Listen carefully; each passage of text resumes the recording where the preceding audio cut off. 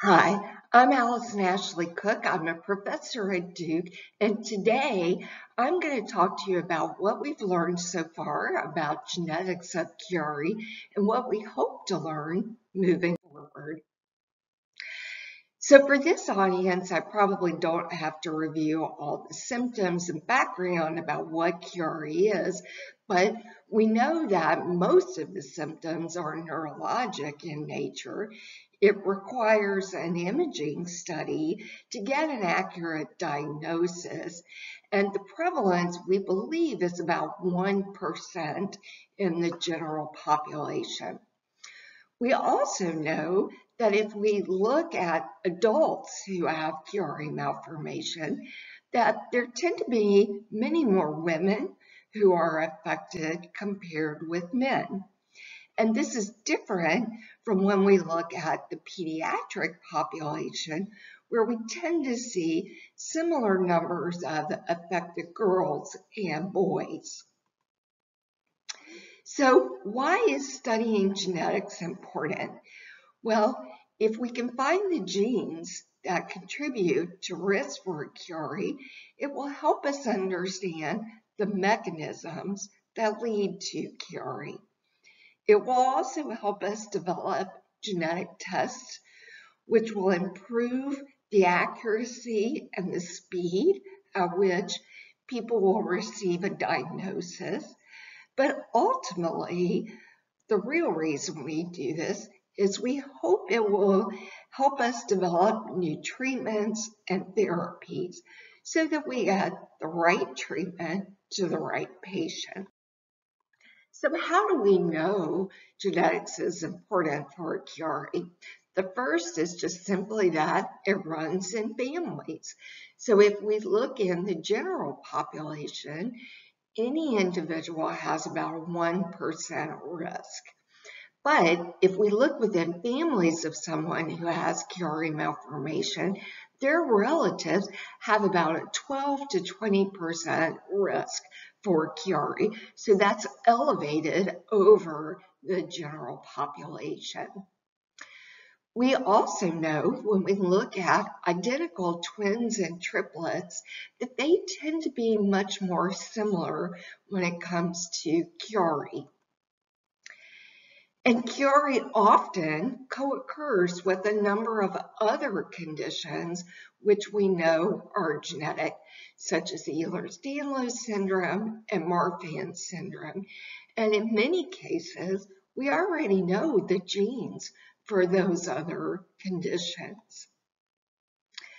Several years ago, there was a really important family study that identified some of the first chromosomal regions that might contain a Chiari gene. But just as important, if not more so, was that that study showed that the shape of our skull, particularly the posterior fossa region, which contains our cerebellum, that the shape and the size was heritable. So again, suggesting that genes are important. And then finally, many of you may already know this, but Cavalier King Charles Spaniels have a genetic predisposition for Chiari-like symptoms. And so because we share a lot of our genome with other animals, this also suggests that genes are important. But finding the genes for Chiari malformation has not been very easy for a number of different reasons. First, the presentation of symptoms that each individual experiences can be quite different person to person. And so that may be anything from just the symptom presentations, whether you have tingling in the hands or not, whether there are co-occurring other conditions such as Ehlers-Danlos syndrome, and also even the amount of cerebellar tonsil herniation. There's also some variability when it comes to the age of onset of Chiari. As I mentioned earlier, if you look in the pediatric population, there are about equal numbers of boys and girls who are affected. But if you look after puberty, particularly in the adult population, women are much more affected than men. And then finally, we also know that the surgical approaches have varying degrees of success in different individuals. So, for example, not all patients have complete resolution of their symptoms, such as their headaches and the tingling, after the decompression surgery. And so we think that all these differences that the patients are experiencing is telling us something about genetics.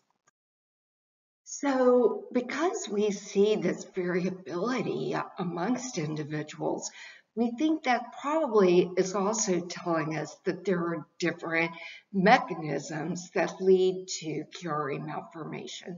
So I'm only going to cover a couple of them today because these are the ones that we've primarily focused on from a genetics perspective. The first is what we'll call cranial constriction, and this is where we believe that Chiari arises from a smaller skull, so an underdeveloped occipital bone, and so this normal sized brain is being kind of squished in a too small skull. And so that's kind of the cranial constriction mechanism. I will also refer to it as connective tissue disorder negative. So we think that this is bony in origin and not connective tissue necessarily. The other mechanism is cranial settling. So in this mechanism, what we think is that the skull size and shape is appropriate and normal, and what's really happening is where the skull sort of meets the spine, that the cervical spine, that there's some instability. And that may actually be due to the connective tissue. So this particular mechanism is often referred to as cranial settling or also connective tissue disorder positive. And importantly, there's more and more studies coming to light that suggest that this connection between connective tissue disorders and Chiari is really important, and also identifying kind of a unique subset of patients.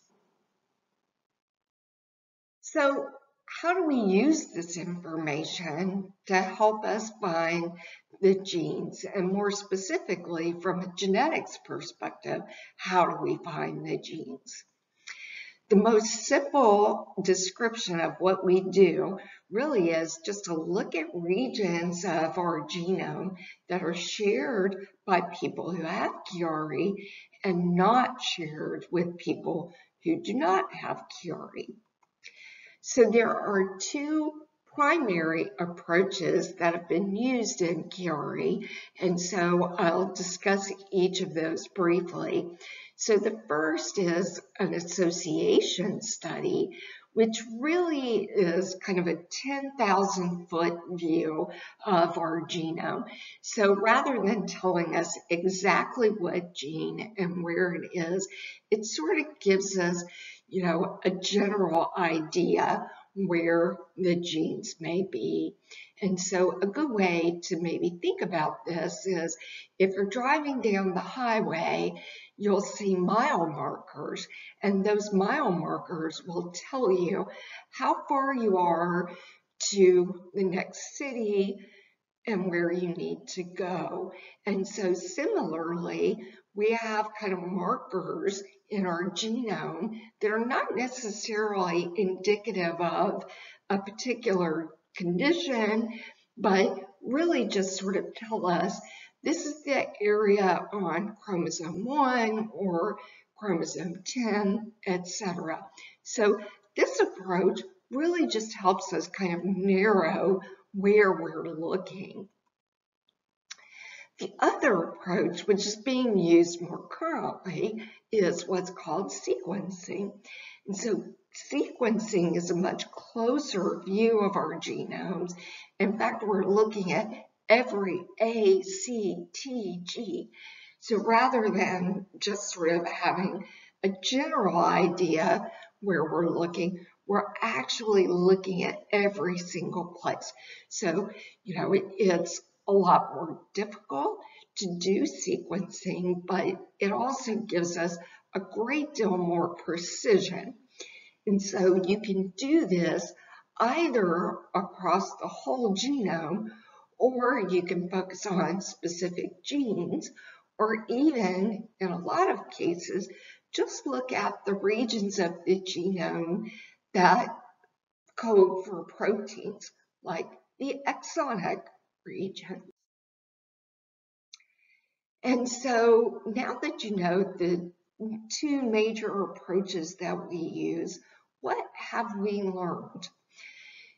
Well, our group about 10 years ago performed an association study, and among our connective tissue disorder negative, so cranial constriction families, we found two regions of the genome that looked like they would contain Chiari genes. And so we used the association to narrow us to those regions, and then we followed that up by sequencing in those regions. And what we found were two growth and differentiation factors called GDF3 and GDF6, where we actually did find changes among individuals who had Chiari malformation. And the reason we were so excited by this was because both those genes had also been associated with Klippel-Feil syndrome, which is another condition that tends to co-occur with Chiari. And that same year, a Spanish group looked closely at a handful of genes that they had prioritized. They took an association approach, and they focused on genes that were expressed during development and were important for bone and connective tissue growth. And so they ended up finding three genes which appeared to be important. The first being the CDX1 gene, which is expressed in the hindbrain, which is where our cerebellum develops. And importantly, this gene also seems to regulate other genes and helps them turn on and off. They also found an association with this FLT1 gene, which is an important growth factor gene, and it interacts with another gene I'll tell you about in a few slides called VEGF. And then finally, this third gene that they found is ALDH1A2. And that gene was really interesting because it regulates retinoic acid. And there have been reports in the literature of retinoic acid exposure leading to the development of Chiari. A more recent study that also focused on the cranial constriction mechanism, this Musoff et al. Study, performed exome sequencing, so the newer technology, and they sequenced the parts of the genes which code for the protein. And they studied a bunch of Russian families. At the end of the day, they couldn't really tell which genes were the important ones, but they did prioritize two genes, one of which is involved in muscle function as well as joints, and then a second gene which is involved in mitochondrial function. And so mitochondria are the organelles in our cell that drive the energy production that our cells need. So both of those were really interesting candidates. So now I'm going to focus on the cranial cell-line mechanism, or the connective tissue disorder positive families. And thus far, no studies have focused just specifically on those families. But one of the things that a fairly recent study had shown was that about 12% of Chiari patients also had evidence for a connective tissue disorder. And many of you in the clinic may have been asked to complete a Biden scale, which looks at hyperextensibility. And anecdotally, we know that some individuals with Chiari have also been diagnosed with Ehlers-Danlos syndrome. As I mentioned earlier, there are genes that we already know are important for Ehlers-Danlos syndrome. So the extent to which those genes contribute to Chiari is currently unknown, although we have had a recent study shed a little bit of light on that. And so more recently, just this past year, there was a study by Sadler and colleagues, and this was the first study to focus really on the pediatric population. There were some adult onset cases that they looked at as well, but what they found were these two genes called CDH8 and CDH3, and they are part of a gene family that's important for altering the structure of our chromosomes so that genes can be turned on and turned off. It's called chromatin remodeling. And so the majority of patients with Chiari that had changes in those genes were pediatric cases. And interestingly, compared with the cranial constriction that I was telling you about, where there's kind of at least part of the skull is too small, in these patients, the skull was actually large. So these patients had a large head circumference. And so another study in concert with Conquer Chiari and my group, we performed targeted sequencing, exome sequencing, so the protein coding regions of a subset of genes in adult females with Chiari malformation. And some of the genes we prioritized were from the earlier Urbizu study that I had mentioned, as well as some of the Ehlers-Danlos genes. And so interestingly, what we found was a number of genes that encode collagens were associated in our Chiari individuals. And so collagens are important components of connective tissue in skin and bones. And we found that nearly half of the Chiari patients that we studied had a genetic variant in one of those genes. We also found evidence for that FLT1 gene that I had mentioned previously, as well as VEGF. And so those two genes are important for growth. And, we essentially confirmed that previous Urbizu study.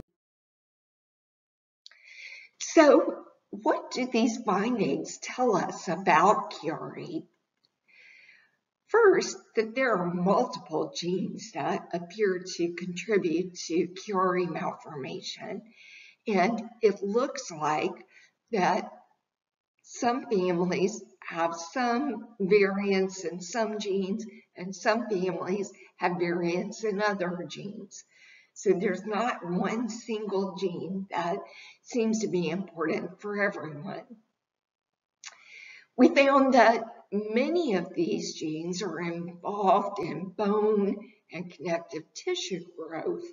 So, this suggests that even though the symptoms that patients experience tend to be neurologic in nature, that probably the mechanisms that lead to Chiari malformation really involve bone and connective tissue growth. There also do seem to be different genes that are associated with the connective tissue disorder positive families versus the connective tissue disorder negative families. And so again, what we see clinically, is giving us some important clues. And finally, especially based on that more recent Sadler study, this suggests that there are different genes that are likely involved with pediatric onset Chiari compared with adolescent and adult onset Chiari. And so based on all this information, where do we go from here? What are the next steps? The first, I think, is to more carefully examine this connection that we feel we do see between connective tissue disorders and Chiari. We need to sequence a lot more Chiari cases in families, both with pediatric and adult onset, because as I said, there seem to be a lot of genes and there seem to be different genes depending on pediatric versus adult onset. And then as we find these genes, we really need to start doing some careful biology to figure out how is it that these genes and these variants in these genes are causing Chiari.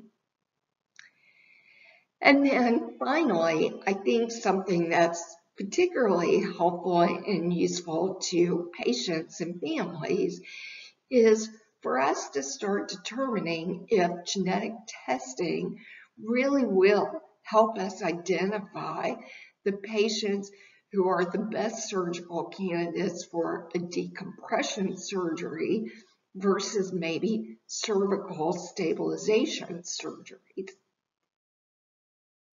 And so with that, I will just thank all my colleagues that worked with me on many of the studies that I talked about. And I'd certainly like to thank Conquer Chiari for the opportunity to speak with you today.